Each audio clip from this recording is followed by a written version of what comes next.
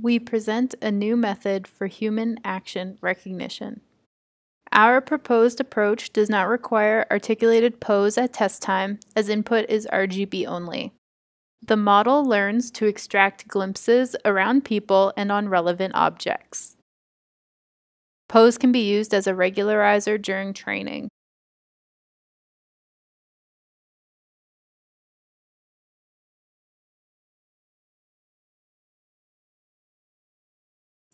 We evaluated our method on NTU, the largest human action recognition dataset, where we achieved state-of-the-art results using RGB raw data at test time only. We also show state-of-the-art results on a smaller dataset, the Northwestern UCLA Multiview Action 3D dataset. Our approach can be split into two parts. First, a sequential attention model extracts glimpses from the most interesting areas of each frame. The sequential process produces several glimpses for each frame, continuing over multiple frames.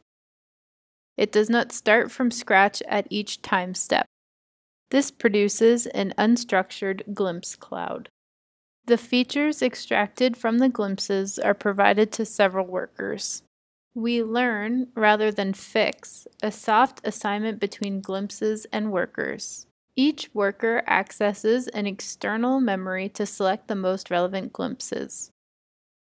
Access to the external memory is worker-specific and fully differentiable. Workers are recurrent neural networks. Each one performs its own classification.